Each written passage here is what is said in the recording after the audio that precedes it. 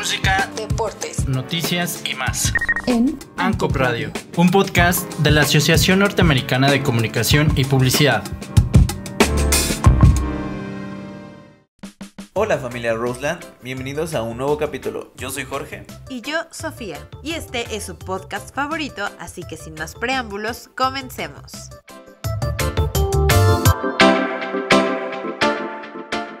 Hoy queremos contarles sobre este grupo que creo que es uno de los más famosos de habla hispana. Se trata de Cultura Profética. Llevan 26 años de carrera y sin duda siguen siendo de los favoritos del público. Esta banda originaria de Puerto Rico tiene un reggae rústico que se caracteriza por ser muy abierto instrumentalmente hablando y siempre pone un toque especial a sus canciones.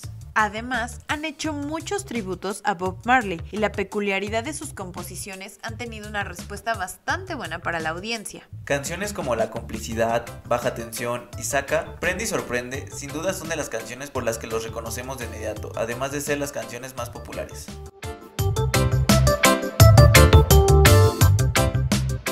En 2020 obtuvieron su primer premio Grammy Latino a Mejor Álbum de Música Alternativa por su álbum Sobrevolando, el cual salió en 2019 después de 5 años sin haber sacado un álbum nuevo, por lo que sin duda fue un gran regreso a la industria musical. También los recordamos porque el pasado mes de noviembre de 2023 tuvieron una presentación en el Pepsi Center como parte de su festejo de 25 años de trayectoria.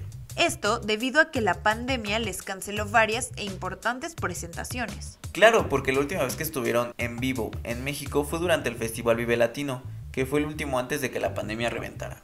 Por supuesto que todos sus fans los extrañaban, así que este último concierto se disfrutó al máximo.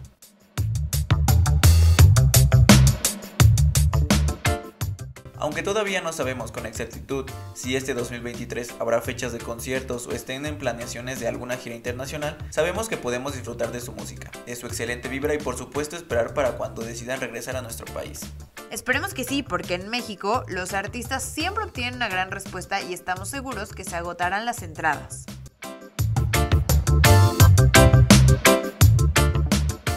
Banda, se nos ha acabado el tiempo, pero si les gustó el capítulo no olviden seguirnos en nuestras diferentes redes sociales. Facebook como @RuslandRadio y en Instagram como RuslandOficial. Ahí encontrarán más información como esta. Esto ha sido todo por hoy, hasta la próxima.